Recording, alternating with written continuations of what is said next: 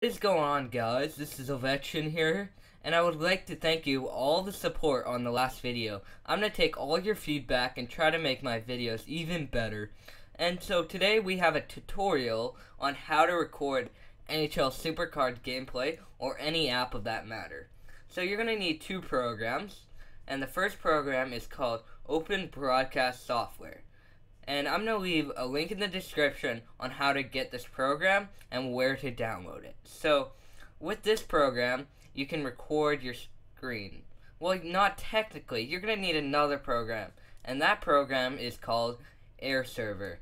This is a free program for 7 days, but you have to pay after that. I recommend to pay because you get to the product for as long as you want, and it's really useful.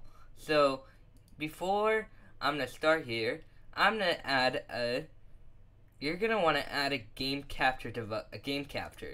You're not going to have that right off the gate. So you're going to want to add a game capture, and you want to go here, the application, and I'm going to mirror it. You're going to want to go, you're going to want to do add a game capture right here.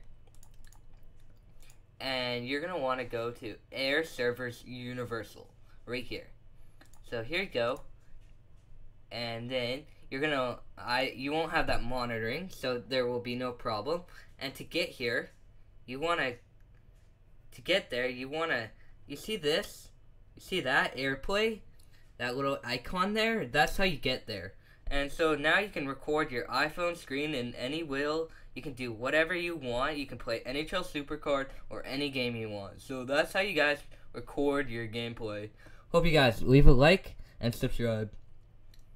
And peace out. See you next video on Endurance Preview.